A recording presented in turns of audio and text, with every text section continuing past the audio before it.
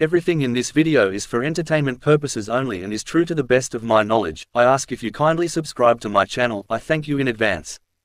Julio José Iglesias de la Cueva, born the 23rd of September in 1943. He's a singer, songwriter and a past football player. He was born in Madrid, Spain. His father was a gynecologist, the youngest to ever become one in Spain. Julio would play professional football while studying law at CEU San Pablo University in Madrid. He was a goalkeeper for Real Madrid Castilla in the Segunda Division. In 1963 he would be in a serious car accident. He wouldn't be able to walk for 2 years. That ruined his career in football. He would have to go to therapy for several years.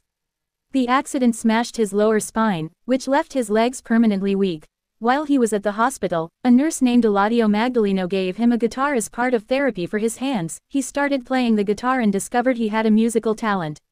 Iglesias would study at Bell Educational Trust's language school in England. He studied there for 3 months, then he returned to earn his law degree at Complutense University of Madrid.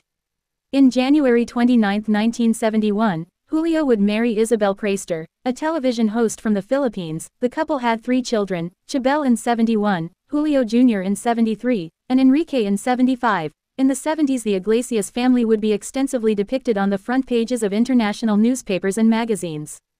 In 1979, the couple would divorce. They would also apply for a marriage annulment by the Catholic Church in 1980, which was granted to them. On August 26, 2010, Julio would marry a Dutch model, Miranda Reinsberger. She was 22 years younger than him. They got married in a small church in Marbella, Spain. The couple had 5 children, Miguel Alejandro Iglesias in 97, Rodrigo Iglesias in 99, twins Cristina and Victoria Iglesias in 2001 and Guillermo Iglesias in 2007. They lived in the Dominican Republic. Julio had acquired several hotel complexes and the Punta Cana International Airport, which he acquired jointly with other investors, including fashion designer Oscar de la Renta. In 2005, at the age of 90, Julio's father would pass away from a heart attack. Rana Keat, who was his father's 42-year-old wife, had just let it be known that she was pregnant with their second child. Their first child was born in May of 2004, the second child was born about 7 months after Julio's father died. The baby was born July 26, 2006, his wife named her Ruth.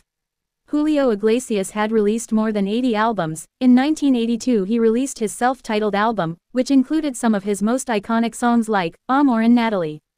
In 1990, he released Starry Night featuring hits like Moonlight Lady and Crazy. In 1984, he released 1100 Bel Air Place, which was known for his duet with Diana Ross, All of You. In 1994 he released Crazy. This album includes the title track, Crazy, which gained popularity and showed Julio's ability to interpret different musical styles. Julio Iglesias' popularity came from his smooth voice, his heartfelt ballads and his ability to connect with his audience on an emotional level. His songs are romantic and emotional. His collaborations with other artists helped contribute to him reaching a wider international audience and gaining more success. It's estimated that during his career he has performed in more than 5,000 concerts for over 60 million people in 5 continents.